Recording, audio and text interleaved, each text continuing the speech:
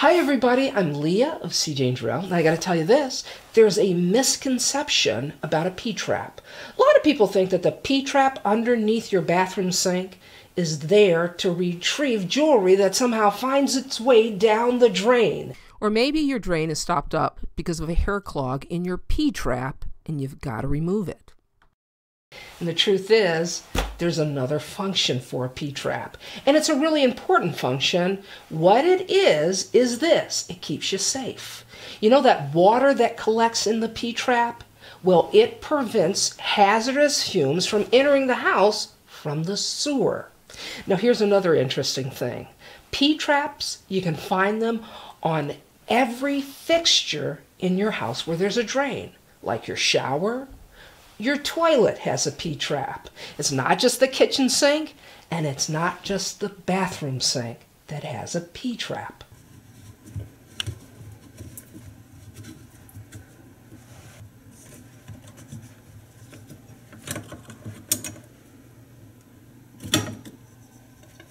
Now that you know what a P-trap is for, let's reattach it, because there's some things that you need to know. And it doesn't matter if you've got a metal P-trap or a plastic one like this, there are components that you need to be aware of if you're going to get a nice, snug, tight fit that doesn't leak. Now this right here is the coupling nut, and this coupling nut, well, it attaches our P-trap to our tailpiece. That's what this is.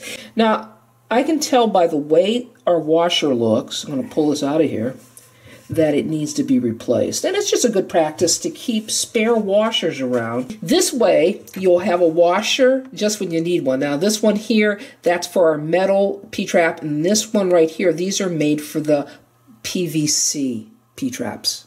So before you put on your washer, just make certain that there's no debris in the threads of that coupling nut. You also want to check the threads on the P-trap, make certain that those are clean there too. Now I've got a little bit of debris there that I need to clean up because I want to make certain that my threads are nice and clean so that I get a nice tight connection.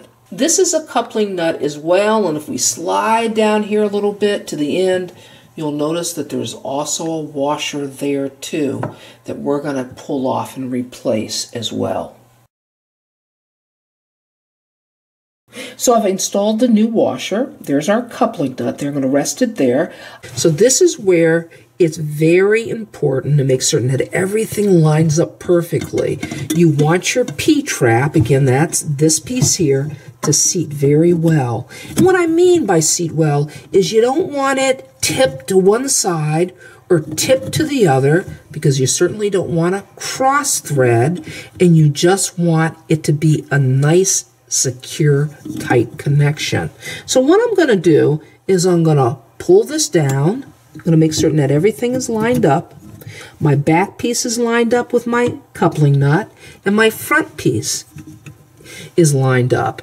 Now what I'm going to do is I'm going to just move this bowl out of the way because it's not necessary. Now comes time for us to reattach our coupling nuts. I'm going to slide this down, and now I'm going to just tighten it by hand. And that's really all you need. You don't want to over tighten it, okay? You just want to tighten it by hand. And now we're going to do the back one. And remember what I said, you just want it hand tight. Now it's time to check our connections. And the way we do that is I'm going to put this bowl back underneath, okay? Now we're filling the sink with water. We're not just running the water, because what you want to do to really test those connections is you want a big rush of water all at once. So here we go. Now we're going to test our connections there at the coupling nuts, and they're nice and dry. And that's just what you want. Now you know what a P-trap really is for. It's not just for retrieving jewelry that finds its way down the drain. You know, it keeps those sewer gases from entering the house. Now in today's video, we showed you how to take one apart and how to reinstall it properly so it's watertight and you don't get any leaks.